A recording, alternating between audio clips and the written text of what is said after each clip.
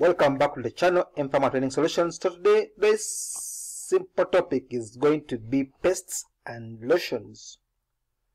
Pastes and lotions. Of course, we know pastes. They contain high proportion of powdered ingredients. At least 50% of the drug is powder, and of course, they have that greater viscosity. That's why usually we incorporate in other components. Now, what are the advantages of pastes? Of course, they provide localized drug delivery and are useful in absorbing harmful chemicals.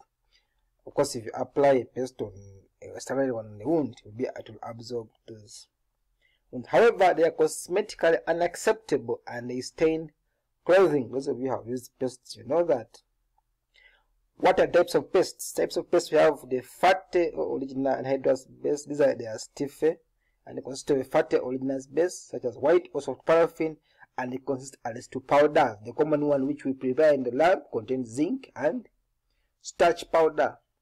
Non-greasy pastes, water soluble. These are prepared from miscible bases, also referred to as hydrophilic gels.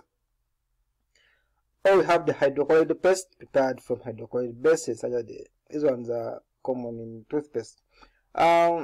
What's prepared by the same technique as paste, as ointment treatment. So she will refer above, and I always say that in case we get means, we shall show you simply how these ones are made. Of course, lotions. Of course, the lotions now they are semi-solid liquid preparations made for external application without friction or without dabbing or rubbing. You just apply a lotion that just smoothen your skin. They contain finely suspended powder or soluble solids comprising of suspending agent or surfactant.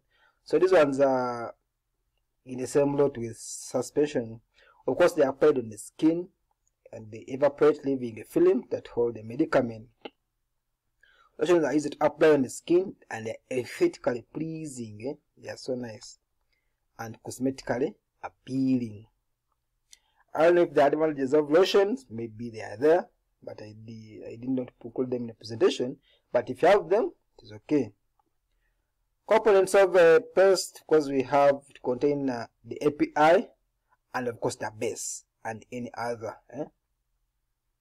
Contain the base and suspending agent. Contain a base, contain API, a base, wool fat, these are all bases, and even other co-solvents and preservatives. Like this is the calamine lotion. However, we have the lotions which are used cosmetically. We also have them.